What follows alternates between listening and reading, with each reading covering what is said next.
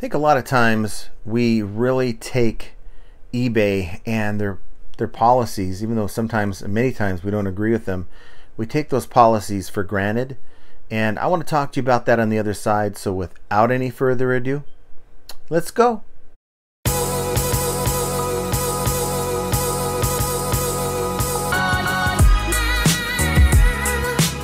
Everyone, welcome back to the channel. This is John from Flippin' Ain't Easy, and today I want to talk to you about something that I've been dealing with. Now, this is an eBay, mostly eBay channel, but I like to cover really all things reselling.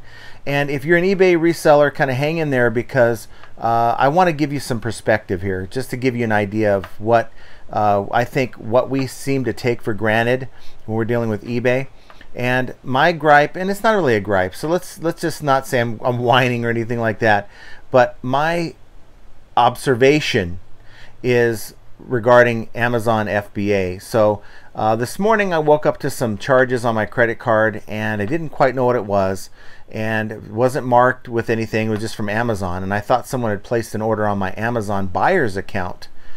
And went on there, no one did, and I called Amazon, and they said this is from your Amazon seller account. Now they were able to kind of go over that with me, and it turns out to be all the stuff that I shipped into them, all the UPS charges and my monthly $40 fee, all like hit at once. So that's fine, but I got into there and I had the guy on the line, and I said, look, I've sold 20 of those Barbie dolls at $9.99, okay? Even though I wasn't the lowest price for those Barbie dolls, I still sold 20. But now only 3 were completed, and some of these sales go back to like the 23rd of October, and they all say pending on them. So I said, what's going on here? Why is this pending? And he told me that it's because there could be a problem with your buyer's credit card, and we're waiting for them to complete the order. I said, well, normally anytime I've ever bought anything on Amazon, if the credit card, there's an issue with the credit card, I'd get a message right away, and of course I'd go back in there and maybe update the, maybe I had an old card on file or whatever, and I just redo the payment. And I said, so what happens with these items that are pending? He's like, well, the buyer has, get this guys, 21 days to resolve the payment if that's the problem.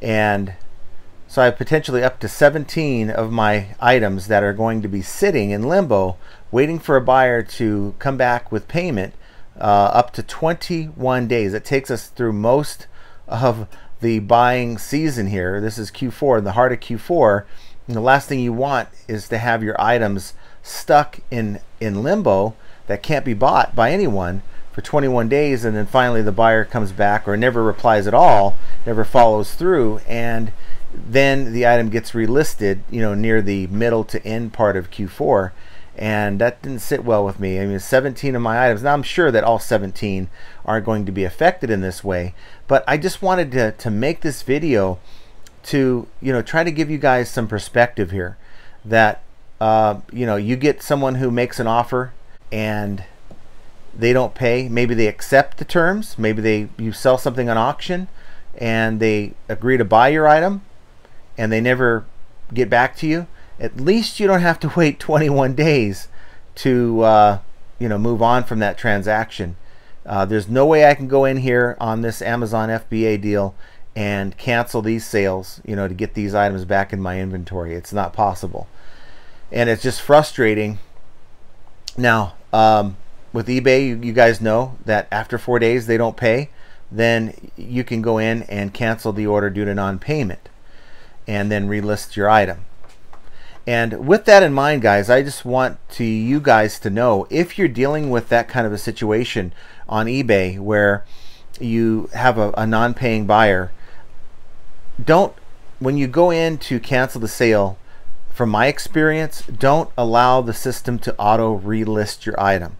And the reason is, many times, and I can tell you this has happened on many occasions based on my inventory check that I did a few weeks ago, many times those items won't get relisted, and they'll just be sitting in your inventory and you think they're up for sale and they're really not. So I put no anytime that eBay asks me to relist the item, and then I go in right away to my orders, and I find that old sale and I just sell similar and list it that way, so that at least I know that the item has been listed. So I digress on that. Just a tip for you guys who maybe have experienced that kind of thing. I don't trust eBay. I don't trust the many glitches that go on with eBay. So for me, that's how I handle it. I had a similar situation today, so wanted to talk to you about that as well. But going back though, going back to the whole idea of, I think a lot of us take for granted that eBay isn't as bad as I think these videos, other channels, or even maybe our own thoughts about eBay has, you know, led us to believe. And I'm here to tell you that it isn't as bad as it could be. If we were all under the terms and conditions that Amazon places on sellers, I think a lot of us wouldn't even sell on the platform. And the only saving grace for me for this whole Amazon experience with selling these new pack toys for Q4, the only saving grace is the idea that I've sold, well, I say I've sold, but I have 20 transactions, right? 17 of them are pending, but I have 20 transactions on these Barbie dolls, and I have these same dolls priced on my eBay account the same, and I haven't sold but one. So it just gives you an idea of the power of traffic and how much more traffic Amazon has over eBay. And wow, I mean, can you imagine having, you know, 5 to 10 times the amount of traffic to your listings that you do now? That's kind of what Amazon is. So I guess you got to put it in kind of perspective. I guess there's more cutthroat, there's more demand to sell on Amazon. There's many people selling on Amazon, and you know, if they lose me as a seller, it's no skin off their butt. They have a lot more sellers waiting to come on in there and sell their goods. So I don't know what to think. I'm very frustrated by the whole thing. I guess shame on me for not learning this before I started selling. I just threw my stuff on there, and it's one of those things where at least eBay sometimes puts on a face and pretends that they care about the seller. You don't see anything like that from Amazon. So I just wanted to give you guys some perspective. Oh, also, while I'm at it, we talk about 30-day returns. I think it's excessive. I think 7 days, 14 days is acceptable. 3 days from Mercari. Wow. If you sell something on FBA, Amazon, that they're giving the buyers until the 31st of January to return your item. So we're talking, what, a good 2-3 months. 3 months, guys, to return that item. And there's nothing you can do about it. Now, the positive, from what I read, that Amazon will pay for that return label, the cost of the return label, back to their facility, and then I guess they send all your returns back to you. I don't know. I think that's the way it works. Maybe I'm wrong, but I just want you guys to have some perspective here. Yes, it's frustrating to have to deal with customers who will return your item on the 30th day, but during the holiday season, you only have to deal with 30-day returns. You don't have to deal with 90. And that's what a lot of sellers have to deal with. So someone can buy your item, use the heck out of it, make up a reason to return it, and you really don't have any recourse. You don't even have a refund tool on Amazon to deduct a refund because Amazon's handling all of it for you. So guys, do me a favor, comment down below. Let me know your thoughts on this. Do you really take eBay for granted in the sense that it could be worse? Yes, it could be better. And of course, I'm going to continue to advocate for that. But if we look at the scheme of things, eBay doesn't even have to give us the option to set our return policies. They can just mandate it, free returns for every buyer if they really wanted to, and they would still have people lining up to sell on their platform. So do me a favor, if you enjoyed this content, please hit the like button.